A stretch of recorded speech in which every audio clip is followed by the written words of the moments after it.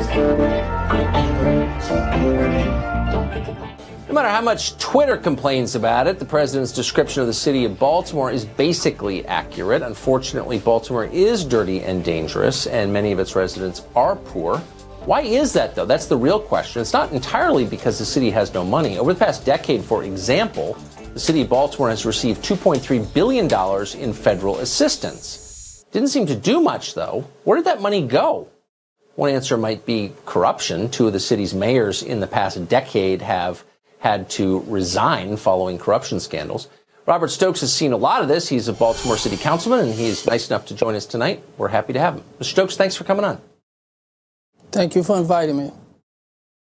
So this is not an attack on Baltimore. I live near Baltimore, and I've always felt sorry for Baltimore. But you have to kind of wonder, what did happen to the $2.3 billion the Fed sent Baltimore over the last 10 years?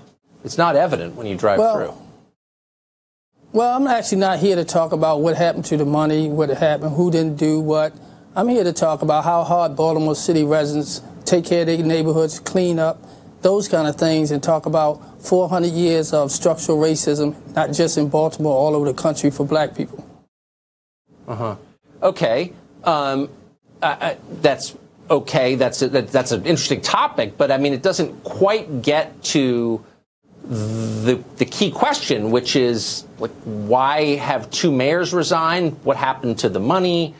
Why is the murder rate higher than almost every country on the planet? What is the core problem in Baltimore, do you think?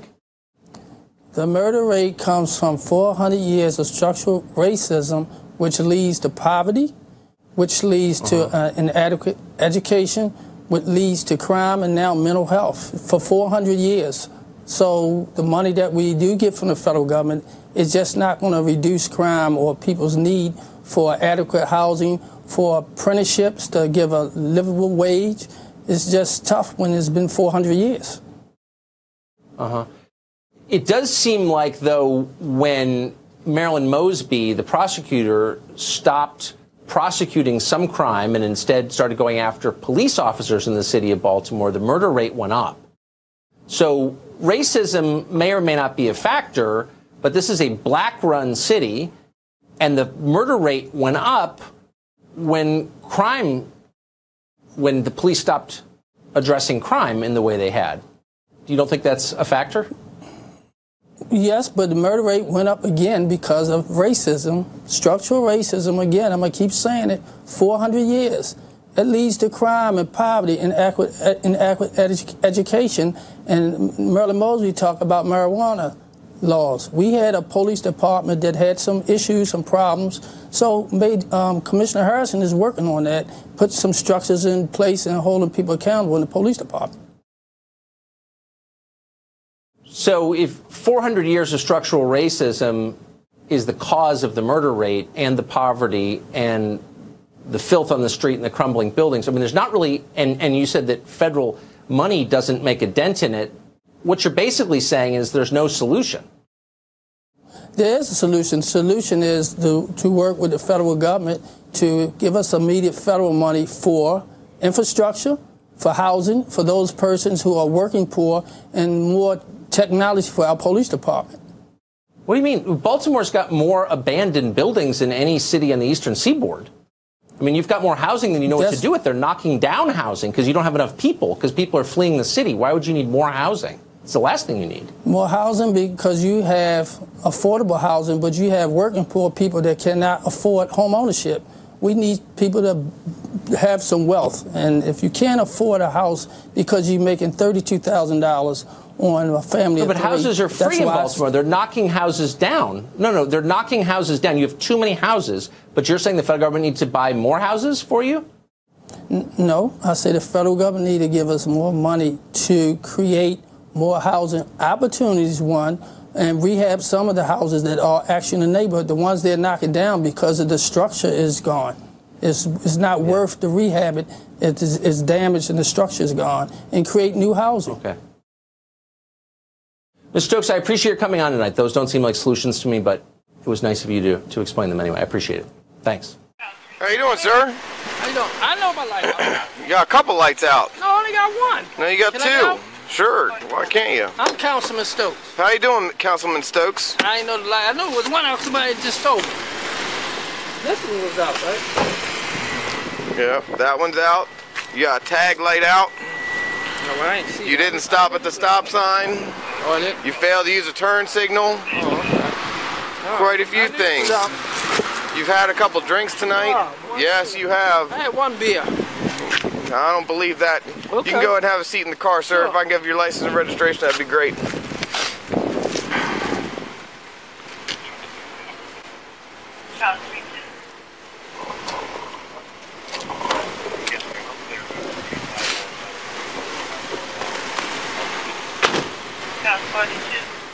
Registration, please.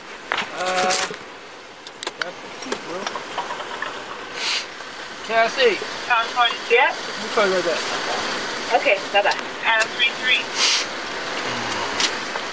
Where you headed, Mr. Stokes? Right here. Pick my girlfriend. Right here? McAlder. Right there. On McElderry? Yeah. All right, I'll be right back with you, sir.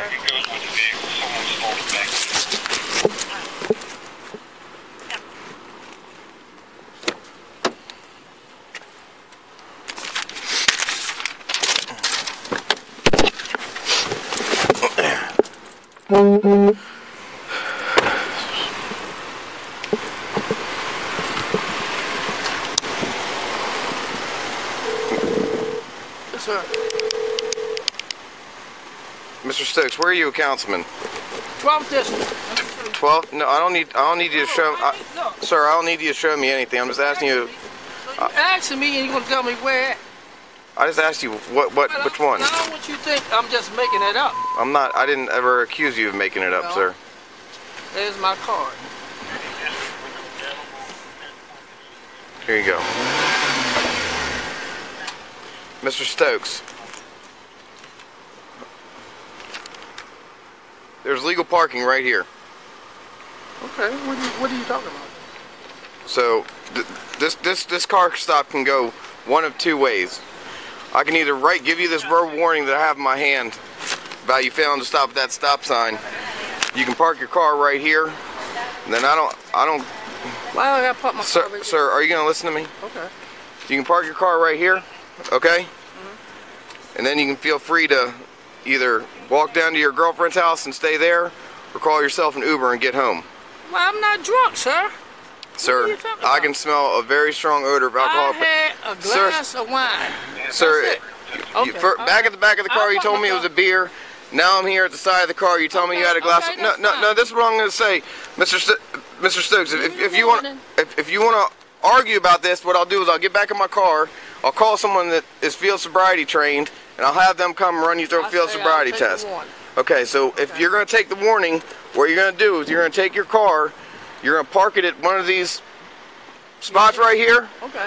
and you're going to find another way to get home. Okay. Fair enough. Good enough? Yes, sir. Have a good night.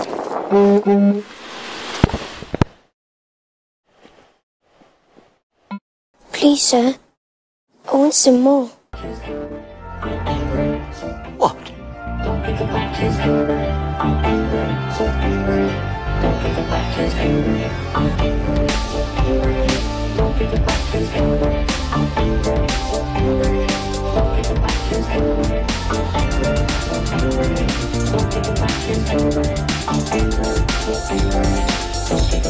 Angry.